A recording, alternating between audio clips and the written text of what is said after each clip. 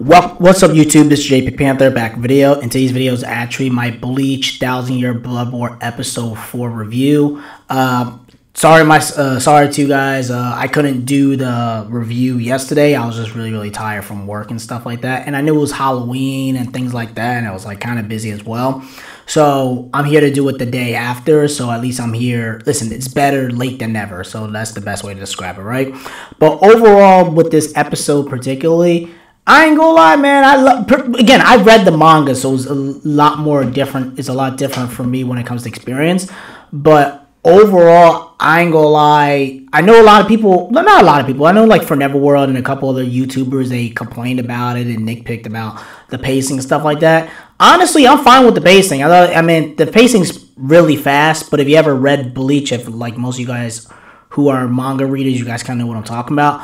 Bleach, the way Bleach's manga structure is that it's a lot of it's picture frame to picture frame, so it's easier to adapt a lot of those chapters really quick, and that's one of the reasons why Bleach always went into filler, because a lot of Kubo's pacing when it comes to the manga, it's very picture frame to picture frame, so it's easier to adapt when it comes to the anime episode stuff like that. And what I read, I guess they had I think they adapted 5 chapters in this episode. But overall, I love this episode. I have no problems with. Well, I had some problems with it here and there, but overall, the way it started was really good.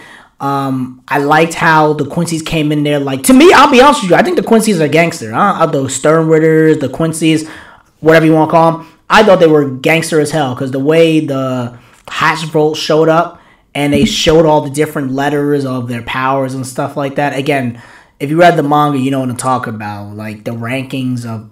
Pretty much, if you guys don't know, I'm going to say it right now, is that most of y'all who watch this read the manga, so it's not like me spoiling. But pretty much, if you guys notice in the anime, like all the Quincy's have a letter. And if you guys don't know, the letters represent like the power, like what represents their power and stuff like that. So you'll start seeing it later on in the series and stuff like that. So each letter represents a particular power that a Quincy has. So that's something I will throw that out there as well, because a lot of people got confused, like why do they have the letters with each of the Stern Knights and stuff like that. But overall, I liked how Hashvolt came in there and just sliced the Aizen looking dude up, because he's like, nah, I'm a squad of whatever, and he attacks, and Hashvolt's like, oh, you're scared, blah blah, slashes him, boom, dead, and then you see Kill the Shadow. I'm like, damn, man, that's crazy.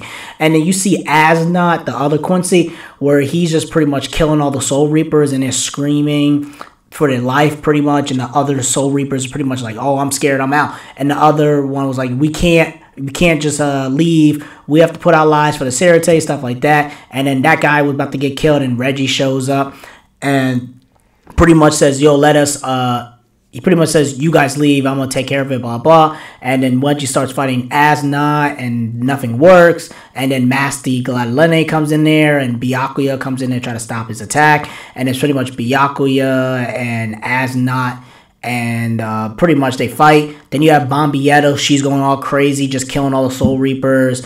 And Kamamura comes in there and be like, hey, someone like you, a little girl like you is part of the rebel. Oh, someone like you is a doggy part of the Soul Reaper. Must be a shortage. And then Soifon tries to go after the other guy. Doesn't work.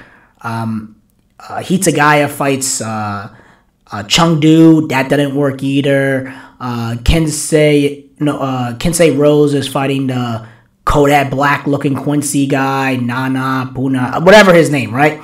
And then you have Sensui fighting the well, I forgot the dude's name, but he looks like the Kentucky Fried Chicken looking dude. I forgot the dude's name, but like he was fighting him, and Sensui is trying to fight him, you know, too laid back, and then dude blasts pretty much blows out his eye with a Quincy gun. Boom, gets shot, and it's like, damn, it's harder than what I thought. And then what happens to all the well, not all the captains, but majority of the captains. Well, the big popular ones like Soifon, Hitsugaya, Kamamura, Soifon, they use their Bankai, and, you know, and they pretty much try to release it, and then the Quincy's pretty much stole their Bankai, and they're like, oh, damn, how do we beat them? Reggie's like, how am I supposed to beat them without a Bankai? And he was about to say Bon, and then even Byakuya is like, don't be a dumbass, we can't afford to lose your Bankai. He says, how are we supposed to beat them without a Bankai? And a lot of people was like, man, the Quincy's, they're gangster as hell. But the problem I have with the Quincy's is that they have to steer their Bankai in order to weaken the Soul Reapers rather than fight them at their full strength. And the thing is with the Quincy's is that, yeah, they came out like gangsters as hell, but they also came out with a strong advantage over the Soul Reapers because they came out of nowhere. They're like, hey, we popping up, blah, blah, blah. We're starting a war. It's almost, to me, this reminds me of the Pain Invasion arc in Naruto a little bit, right? It kind of has that same feeling, but I think this is a lot better personally because it shows you that nobody is going to win, and I feel like the Soul Reapers are going to lose this particular battle. So, honestly, man, I thought it was really good, man. Like, this is the first time I really saw the Soul Reapers really lose, and you're like, well, they fought Aizen and stuff like that. Yeah, but Aizen, like, it was different because Aizen, they were always a step ahead of Aizen, and even though Aizen did defeat him, but Aizen had to separate the Soul Reapers in order to beat them. Like, this is where the Quincy's are coming in there and fighting all 13 members, or the majority of the members, and most of them getting clapped or killed, and then lieutenants are pretty much clapped. With Wako Moon and all that, they separated them. Like, Unohana, Kenpachi, Byakuya, they were in Wako Mundo, and Mayuri as well, and the other remaining were in the Fakar Core Town. So, Aizen was separating a lot of them. And also remember, they left because remember, Aizen, Tosin, Gin, they weakened the Soul Reapers because you remember there was 13 and they only had 10 members really. So the other members were in Wako Moon and the other one were Fakar Core Town. So honestly, I just think the way the Quincy's come in there, they were just gangster and they were badass and they just didn't give a damn. And Yamamoto looks like he's going to have to step up because you can't have someone like Yamamoto just sitting there watching his people get, his lieutenants and his subordinates getting killed, and he's doing nothing. So to me, I think Yamamoto's going to have to come in there and slice these Quincy's up. You feel me? That's just what I personally think, right? And then, of course, we get to the battle with Ichigo and Kurage. Kurage's like, why can't I steal his Bankai? Blah, blah, blah. And then they're fighting. Urahara's getting a call from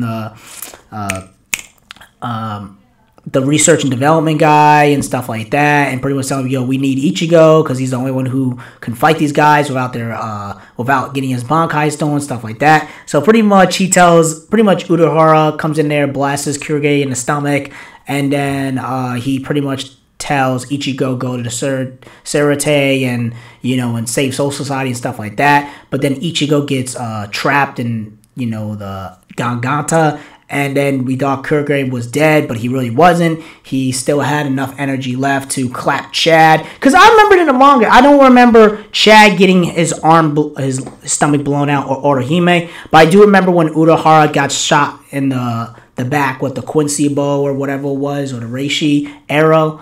I do remember that. But I don't remember Chad and Orihime getting clapped like that. If they did, I don't remember. Maybe it's been like 10 years since I read the manga, so at least that particular part. But pretty much Kurage says, Your Majesty told me to wait to trap Ichigo and things like that. And he pretty much says, Ichigo, stay there while the Soul Society is crashing and burning. And that's pretty much the end of the episode.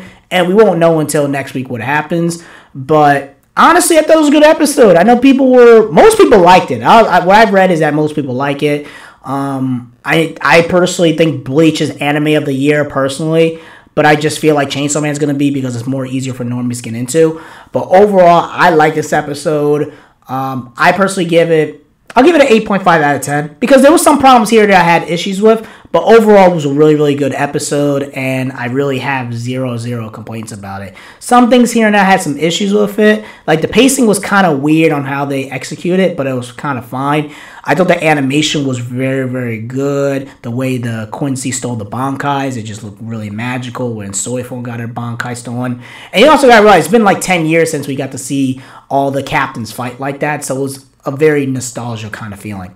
So again, that's pretty much it. Let me know in the comment section below. Make sure you rate and like the video and subscribe. Make sure you subscribe to the channel. Peace and have a great day and take care.